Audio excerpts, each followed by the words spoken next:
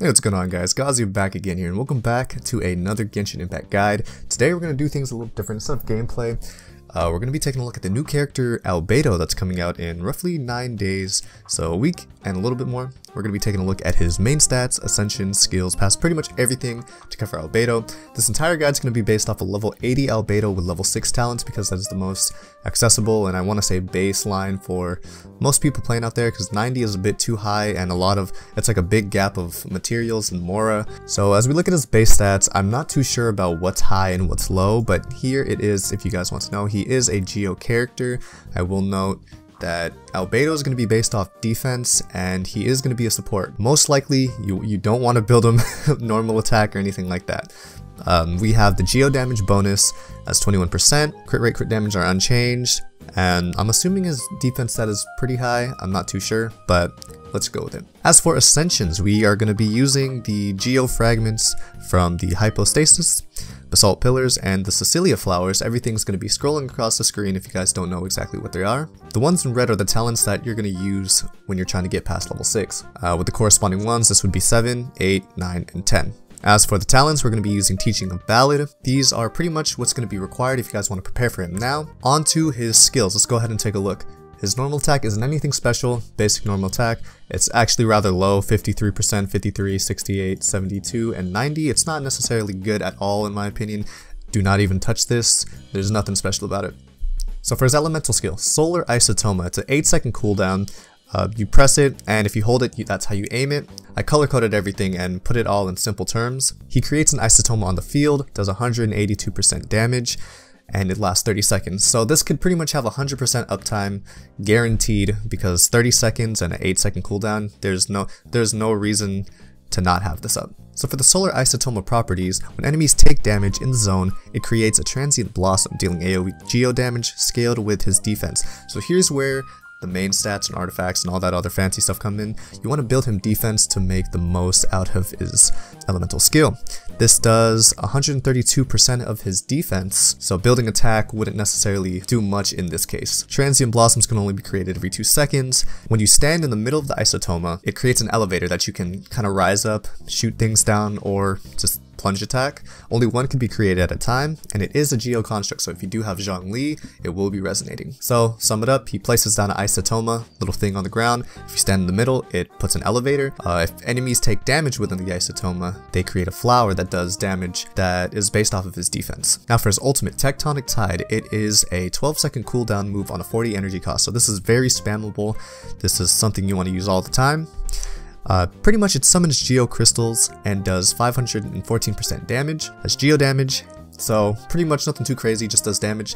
Now if you are in a Isotoma zone, it creates 7 Fatal Blossoms. This is different from the Transient Blossoms, so it creates Fatal Blossoms dealing AoE damage. This is based off attack instead of your defense. If you do use your ult, you want to be in the Isotoma field, there's no reason not to. You should have it up all the time. It is on a 30-second duration and the cooldown's 8 seconds, so there's no reason why it shouldn't be up. And Fatal Blossoms does not create Transient Blossoms, so pretty much it does AoE damage when you use it. When you're in the field, it creates blossoms that does even more damage as Geo damage. So most of his kit is pretty much Geo damage, so all you really want to do is have Geo damage bonuses, maybe some attack bonuses. We'll get into the builds and artifacts in a second, but the way you'd play him is you'd probably pop him in, put the Isotoma, pop in the Tectonic Tide, switch back out. When the duration is about to end, you put another Isotoma, and you're going to be getting energy charge over and over again because he is going to be the one doing the damage. Now for his passives and constellations. So his first passive, when he crafts a weapon Ascension material, he has a 10% chance to double it. It's good for, it's like Sucrose and all those other people that have a chance. It's, you know, it's just a nice little bonus. For his second passive, Transient Blossoms generated by Isotoma deals 25% more damage to enemies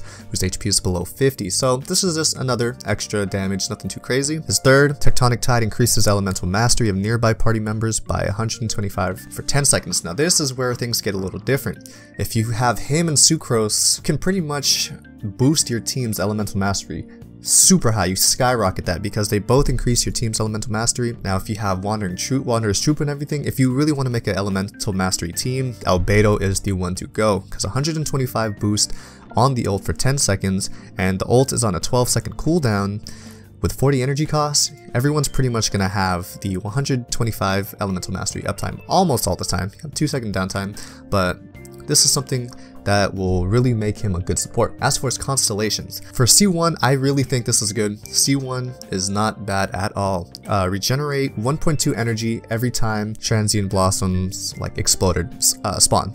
So that is 1.2 energy every 2 seconds if they're constantly taking damage. Again, it is on a 40-second cooldown, so this is gonna actually put I wouldn't say major, but a moderate difference in how fast he's gonna get it. It's not gonna make it like go even faster, but it is a constant recharge with the ultimate. Now for his second constellation, when transient blossoms spawn and do damage, Albedo is gonna get a stack of Fatal Reckoning, and this lasts 30 seconds, and you get up to 4, increasing his damage by 30% based on his defense. So if it stacks up to 4 times, if it's all linear buffs, then he's gonna have up to 120% attack increase based on his defense, which is kind of crazy in my opinion. I think a C2 will really make him start doing extra damage with his skills. If you really like, I think this is going to be the real game changer, the Fatal Reckoning, because transient blossoms are going to spawn like crazy. So Fatal Reckoning is going to get to that 4 stacks, and by the time you even get to your next cast of Tectonic Tide, you're going to have all 4 stacks. He will be doing a lot more when you have the C2. Now for a C3 and a C5, you know, it pretty much does the basic increases as Elemental Skill and Elemental Burst. Now, for his C4, Isotoma increases plunge attack damage by 30% for all party members. Now, if you guys don't know, Xiao, this would be really good with Xiao, so if you ever plan on getting him, this would not be a bad idea to pull, because Xiao, his ultimate, gives him like the really increased jump and the plunge attack and increased damage. This is going to make him do a lot more damage. So in my opinion, if you are going to go for summoning Xiao, Albedo would be a really good support to pair with him. But other than that, if you don't plan on pulling for Xiao, or it is what it is, this is not really too much of a difference. Now for his last constellation, to put it simply, if you're in the zone and you have a shield created by Crystallize, then your damage gets increased. This one, it's kind of iffy. It's kind of just, I don't know. I'm not sure if it's C6 worthy. Honestly, I feel like his second constellation would be a better C6, but honestly, I'm not complaining if they put it up here, because this one doesn't do too much of an increase. This is kind of just, you know, extra damage, why not? I'd say the C2 just get a lot more value than his C6. Those are his constellations. Pretty good. I recommend a C2 in my opinion. Like I said, I really think this Fatal Reckoning buff is going to make his DPS output extremely good. Now for his artifact builds and weapons. I've taken a look at all the weapons: Skyward Blade, Festering Desire, Iron Sting, and Traveler's Handy Sword, all 3 different tiers, just in case, you know, some of you aren't as high level. Skyward Blade for the energy recharge, and you know, all the little fancy buffs here. The main reason is the energy recharge. I think this is going to be really good for him to spam the ult even more, make sure 100% that he's going to get his ult off the cooldown. Festering Desire, this is going to be the new weapon.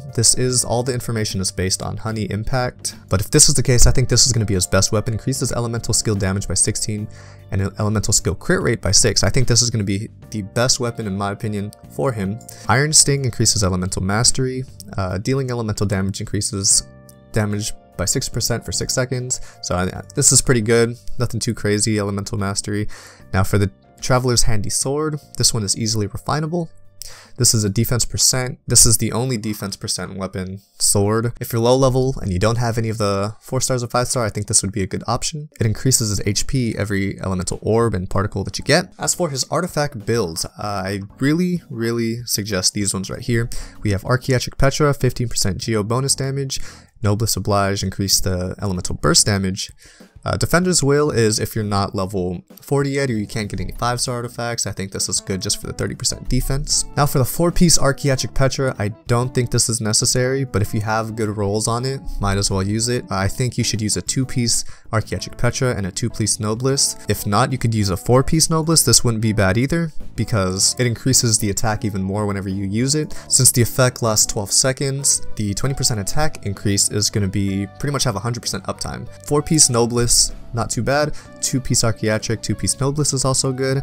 And this one, only if you don't have access to the other 2, then you should go for the 2-piece Defender's Will. Now if you have Gladiator set, yeah, it would just be a good general increase in damage, but I just think having Noblesse or Archaic Petra would just give you more value instead of the 18% increase. Now for the main stats, energy recharge, geo damage bonus, defense or crit rate. I think these are the best. I know defense percent isn't here, but I think if you have enough energy recharge, if you can get the uptime 100% without the main stat energy recharge, you should change this to defense percent instead of energy recharge. But this varies depending on what artifacts and weapons you have, because if your energy recharge is low and you're not getting the uptime 100%, then you should put energy recharge main stat. But if you do have uptime 100% without this one, you should put defense percent, because again, his skills are based off of it and you do more damage. So energy recharge, geo damage, this is a must have. Honestly, it's not debatable. It's like a must have. And for the last one, defense percent or crit rate. Personally, I like to build crit rate and crit damage on everything I have. It's just, I think that just does more damage and gives you more value instead of just flat attack increase. As for substats, we have defense, energy recharge, elemental mastery, and as for HP, this is kind of interchangeable in my opinion. I'd say you can put it as attack percent or crit rate or crit damage in my opinion. There's nothing too crazy about the last substat. Personally, I would go for crit rate, crit damage, defense, and attack. Again, the only reason energy recharge is because you want to get that uptime. And elemental mastery, I actually don't think that would be too good. Unless you have a C6 and you want to get the strongest shield you can out of Crystallization and get that damage buff and, you know, make it last longer, then you could go for Elemental Mastery.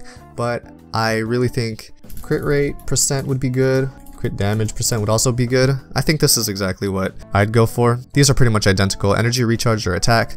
Okay, so I modified it a little bit. We have crit rate, crit damage, energy recharge or attack, and then defense percent. Defense percent would be good. But yeah, this is the build I would go for on Albedo. The reason why I build crit rate is because while the transient blossoms are being created, they can crit, dealing even more damage. In conclusion, I think Albedo is going to be something pretty good in my opinion. I overlooked him a bit. I really thought he wasn't going to be as good, but the more I look into his character and how to use him, kind of just a pop in, pop out character, putting him with Sucrose wouldn't be a bad idea either. Although Geo and Animo don't really have a combination, they don't really do anything. If you have two other characters, say Fire and Water, like a Child and Klee, or Mona and Diluc, you can combine those and get some really good value if you have Albedo and Sucrose on your team, because they're gonna increase the elemental mastery a lot. Albedo, I think he's gonna be good. Should you guys pull for him? It's based off your team and what you really like your playstyle to be, or if you really need a character to just pop in and out. Again, Albedo's not gonna be the character that you put in and he's just gonna keep fighting, because again, his normal attack is not the greatest. You know, you'll get a lot more value by just switching him back and forth. Same thing goes with Zhongli. I know a lot of people say build him support, his attack isn't good. It's kind of going to be the same case. It's going to be a low percent. So I recommend using the character as intended, being that pop in, pop out character, having some really good damage. So he's going to have a lot of good geo damage. The thing with Albedo, his attacks are gonna be on the field all the time. Whether he's in or out, the majority of his damage is gonna be there. So the Solar Isotomo with a 30-second duration, whoever you use, the Transient Blossoms are always gonna deal that geo damage. It's not like you need Albedo on the field all the time. So you're gonna get more value having another main DPS on the field, creating those blossoms, creating energy recharge for Albedo without even having to be there. It's just more optimal to pop in, pop out. That, I know I'm saying that a lot, but that's pretty much how his character is kind of built. And when you pop in his Tectonic Tide, it's just going to do a burst of damage with the Fatal Blossoms. That is Albedo. If you guys have any questions or suggestions, let me know in the comments below. Tell me how you're going to build your Albedo or if you're going to summon for him. Let me know that in the comments below. Thank you guys for watching. Hopefully this helped you out with understanding Albedo a bit more. I know in Honey Impact the wording can be a little iffy and hard to understand. Hopefully this made it a little easier. Hopefully you guys enjoy, and I'll see you guys in the next video. Peace.